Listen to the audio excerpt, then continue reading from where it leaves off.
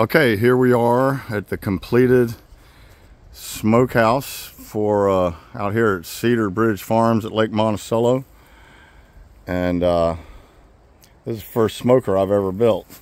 It's all out of rough-hewn cedar that came from Little Mountain Sawmill. My friend Jesse Bailey out there did a real good job. Some beautiful wood. Anyway, this smoker is fed by this old cast iron stove, and it'll come up through that pipe and come up underneath and feed into the smoke chamber.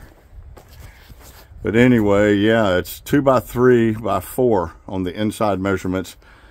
It's got a little bit of a slope shed roof at the top, and I got that copper penny looking metal roofing on top of it.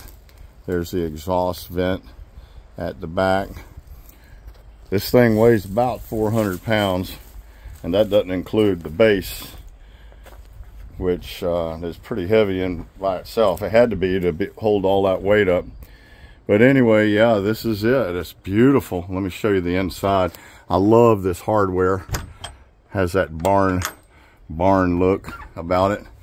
Anyway, it's got three levels, and some bars will go in these notches and go all the way across, and you'll be either able to hang like a flitch of bacon on an S-hook, or put in a piece of expanded metal shelving. That's where the smoke comes in at the bottom. But yeah, I'm real proud of it. And then there'll be a drip pan right here on this ledge right here.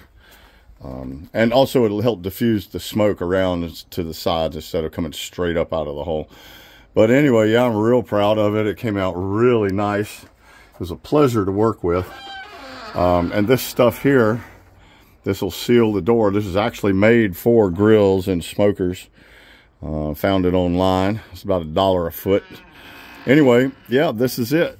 I'm gonna have to build me one. I've been wanting to build one for a while. I'm gonna build mine almost exactly like this. Mine might go all the way to the ground though, because I got an idea for my burn chamber. But this one's nice. I mean, I like what they did here. Anyway, that's it. Smoker number 1.